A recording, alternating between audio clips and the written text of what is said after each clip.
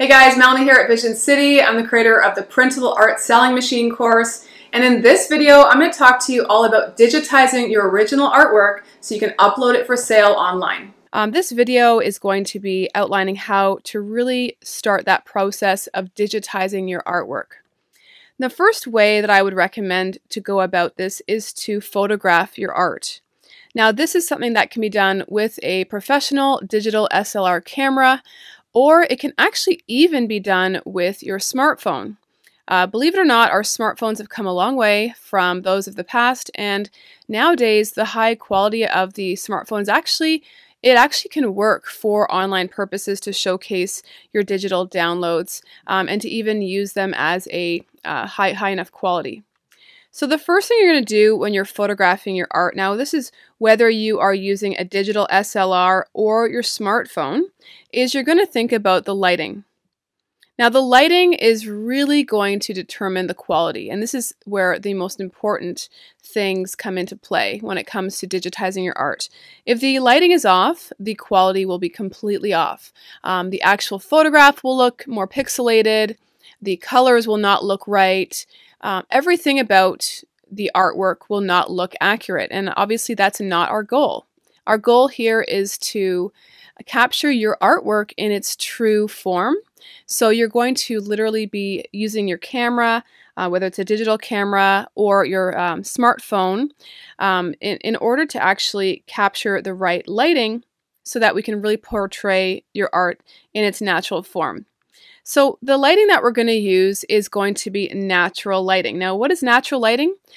Natural lighting is the lighting that comes in through windows. So it's the way that the sunlight naturally brings light to a room, for example. Now, we're not going to ever use harsh direct light, so you're not ever going to put your artwork outside, for example, and photograph it outside without a covering, because then the sunlight will be too harsh and it'll actually create shadows. So what you want is even natural light. And on screen now, I'm showing you some examples of what I mean by even natural light. So in this case, it would be a good opportunity to say, set your art up on maybe a shelf or on some sort of a, like leaning somewhere on a desk or somewhere that you can then photograph it, and photographing it on a straight angle, which I will get to in a minute. But in this case, I want to really talk about the lighting. The lighting needs to be covered, so you're always going to have something above you. So maybe you could even do this in a garage. You can do this in some sort of a outdoor covered space so that you're getting the natural light in from the sides, maybe the windows or an open garage door, but you're not having any light from above, okay? You also want to make sure that there's no flash being used and that there's no glass. So for example, you're never going to photograph your artwork behind glass. So if you had it in any kind of a frame or behind any glass, you're going to remove that, of course. And you're going to also not photograph using any flash from a camera. You're also not going to use any lighting above you. So say, for example, you're in a room that has the natural or those regular kind of tungsten lights, those kind of 60-watt lights that we have in most of our homes. You're going to actually turn off all other lighting so that only the lighting that is coming in from the windows is going to be used. Now this is really important because if you keep the tungsten lighting or the 60-watt lights, or that the ones that are in our lamps or in our chandelier lights in our homes or pendant lights, what's going to happen is they actually emit a very warm kind of color to our art, and they actually change it's called color temperature. I know it sounds like a funny term, but they actually change the color temperature so that our art starts to look warmer than it is. So we don't want that. We were trying to photograph the art in its most kind of balanced color temperature, which is natural lighting. Now you may need to do a slight color adjustment, which I will talk to you about in some of the next videos, because even with natural lighting, sometimes, depending on the time of day or the weather, maybe if it's a cloudy day or a really sunny day, sometimes the color temperature, in other words, really the white areas is a good way of gauging color temperature. Say the white areas of the paper or the white areas of your artwork, you want the white areas to look white, okay? So you want really what's called white balance.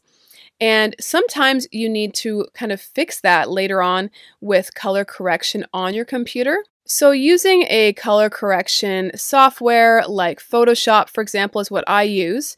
This is a great way to adjust the color temperatures.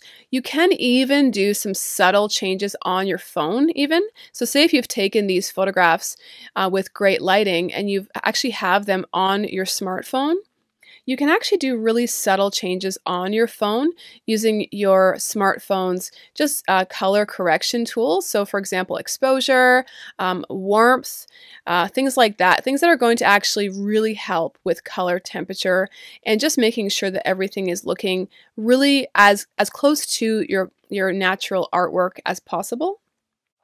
When it comes to the angle that you're going to photograph your original artwork on, you're going to actually place the camera, whether it's your smartphone or a DSLR, you're going to actually place the camera fairly centered within your art, and then you're going to step back by a few feet, obviously, just to make sure you're capturing the entire piece.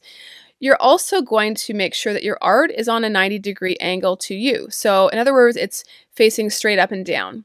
Now, some people like to photograph downwards at their art. If you prefer to try this method, I say by all means go for it.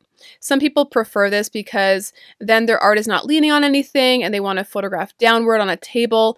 If that is something you're more comfortable with, then I don't see any reason why you shouldn't try it. But these are kind of two different ways you can do this, this approach. If you are going to be photographing your artwork facing downwards towards a table, for example, you're going to need to stand on a chair or even on the table if you need to, if your artwork is that large. And you're going to then try and again get yourself, your camera into the center location of the artwork. The reason why I say that is because when you're leaning towards one side of the artwork, maybe the top or the bottom, what's going to happen is it's going to slightly skew things. It's going to make things look a little bit almost angled and wide angled, and you don't want that. If you are photographing with a digital SLR, I encourage you to use a 50mm lens. 50mm lenses are great because they pretty much see things the same way that our eyes see them. And so it's not going to create a wide angle and it's not going to create a zoom. It's basically going to just photograph the art exactly as it is without creating any angles. Hey, I hope that video really helped you learn how to digitize your original artwork so that you can upload it for sale online. If you want to know more about selling printable art online, I encourage you to click the link below and you can find out more about the Printable Art Selling Machine course. This has been helping thousands of other artists all around the world to get their own artwork up online for sale. I also encourage you to like this video, subscribe, and hit the bell, and also to leave a comment. Let me know what you thought of the video and maybe other questions you might have for me.